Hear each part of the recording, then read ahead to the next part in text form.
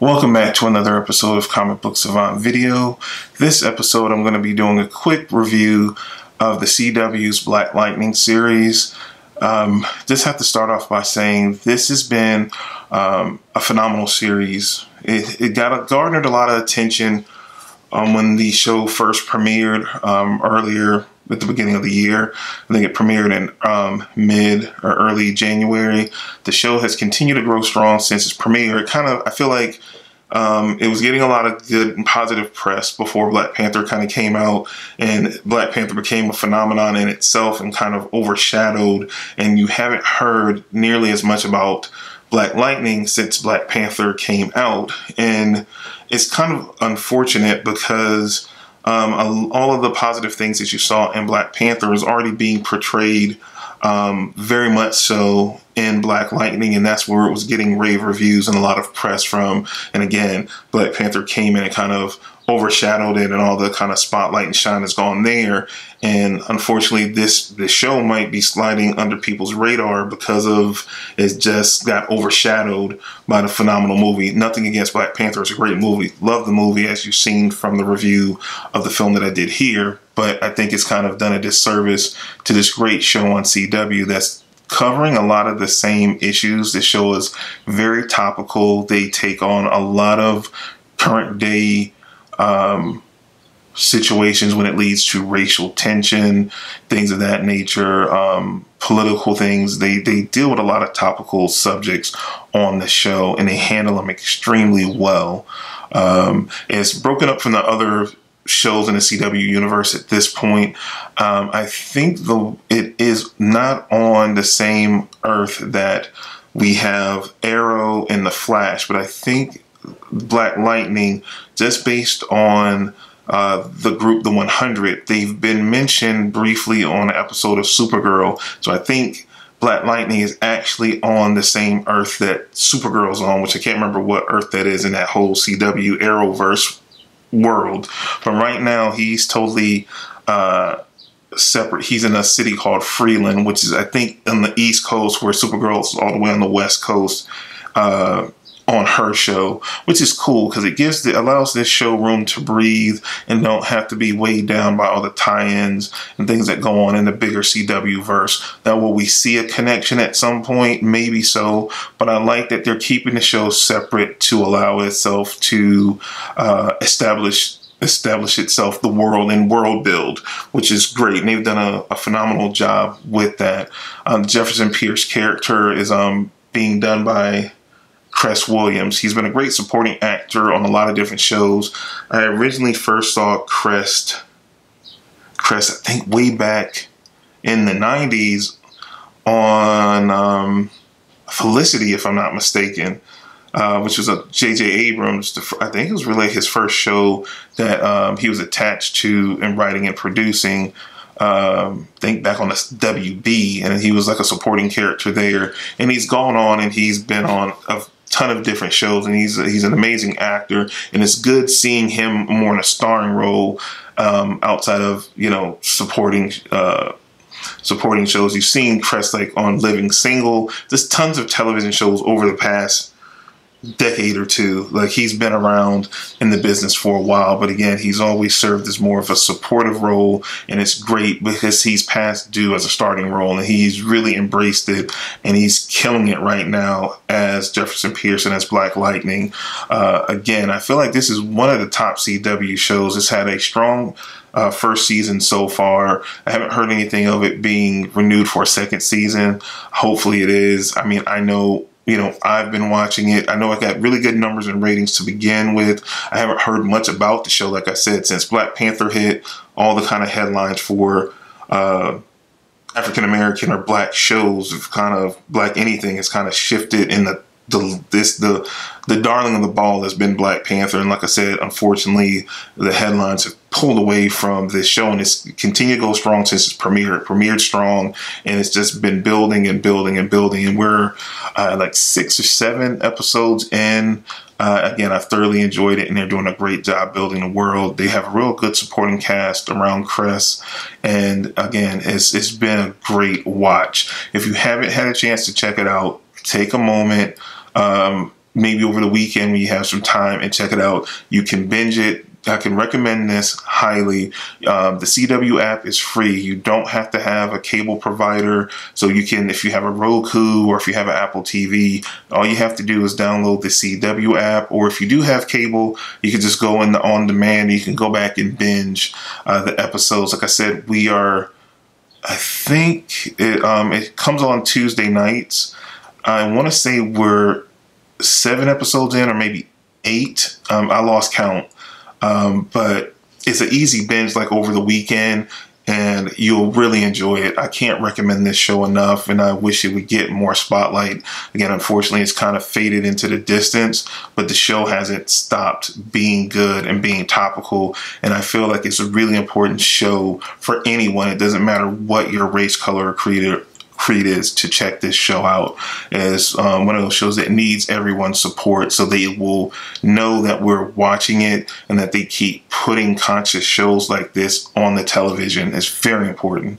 So again, can't recommend it enough. Definitely, if you have a moment, check it out. That's all I have for you guys for this episode. I'll see you guys again next time. Don't forget to like, share, and subscribe to the episode. If you're new to the Comic Book Savant channel, definitely, if you like what you see here, take a moment to subscribe. Also, don't forget to click the bell notifications to let you know when the newest episode is released to the channel. And that's all I have for you guys for this week. I'll see you again next time for another video on Comic Book Savant. Take care and have a good week. I know you thought you reached the end of the video about the Black Lightning review, but before I had time to finish editing and posting the episode, we came upon the season finale. So this is reverted from just a few episode review until the full season of season 1 of Black Lightning. Pretty much all my thoughts that you saw earlier in the video remain the same. I do have to say this, the one plot line that I felt like was out of place, they resolved it nicely and explained it. The development storylines through all the characters, supporting and main characters, and even the villains reached a satisfying conclusion for this being the first season of a show. And I felt like coming off the season finale, they set it up very well going into season 2, which we've already heard all the CW shows have been Arrowverse or Hero, DC superhero shows have been renewed for their next season. So we're definitely getting a season 2 of Black Lightning, and I can't be happier about that because it really ended with a bang. If I had to give this this first season of Black Lightning a rating, I definitely would say it's a 9 out of 10. It's worth checking out. So if you haven't had a chance to check it out, and you were inspired or you really enjoyed like things like Black Panther, you're going to really enjoy this. It has the same social consciousness, really cool action, nice soundtrack, just things that you've seen in other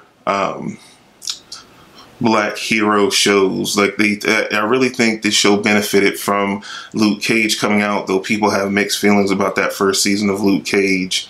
All the good things from that show, with how music is integrated into the show, the social consciousness of Black Panther, and of this own show, because it's kind of set in a different time, all blended together, extremely nice.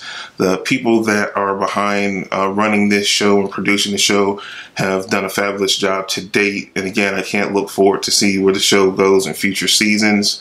My one hope, or my one suggestion for CW is, I have to say, as much as I love the Arrowverse as a whole, and it would kind of be cool to see this show weave into it, but it's based in a certain kind of reality that I don't think it fits in. I know I was reading something, or maybe I saw something on social media where they were talking about, you know, how they would try to incorporate it in the large Arrowverse.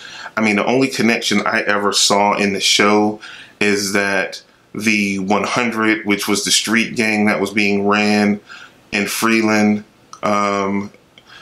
was used, or I saw mentioned in one of the episodes of Supergirl earlier in the season.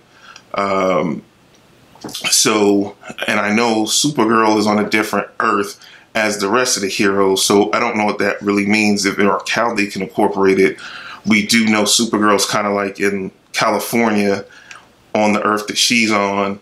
And as far as how they describe and have displayed Freeland is pretty much the composite of Atlanta. I do apologize for the noise, you know, real life situations, but it's a composite for Atlanta, like I was saying. So I don't know how that would team up or how they would try to blend that. So it'll be definitely interesting to see. And they've dropped other references in the show during this first season about Vixen. I thought Vixen, as far as my understanding, was on the same Earth as the Flash and Arrow, but they dropped the name Vixen, which we know is, you know, she's on Legends of Tomorrow, and she had her cartoon on the CWC, which I've seen a clip of one, but I haven't watched them, and I know that new Constantine show's there, so I might need to watch it to see like where all this lines up.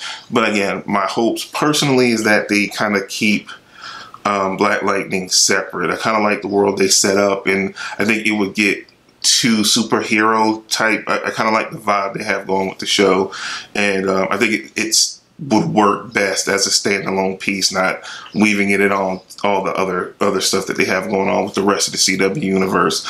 That's just my hopes, at least for the time being, till he's a little bit more established. And then if they do it down the road, maybe. But right now, I want to learn more about the world they've set up in and around Black Lightning and the city of Freeland. I want more exploration in that, and I feel like if they expand out, it'll take focus away from what they have going on there.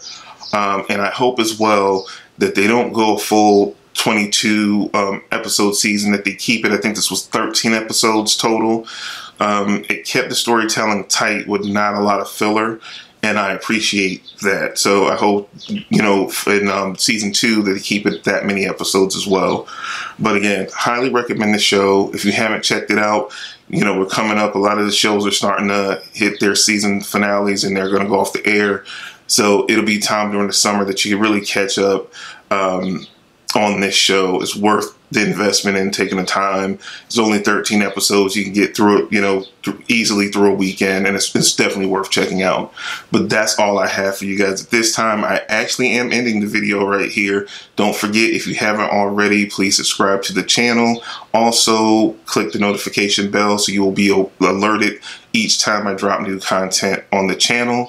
I'm your host, James Harris, and I'll see you next time on another episode of Comic Book Savant. Take care and happy watching.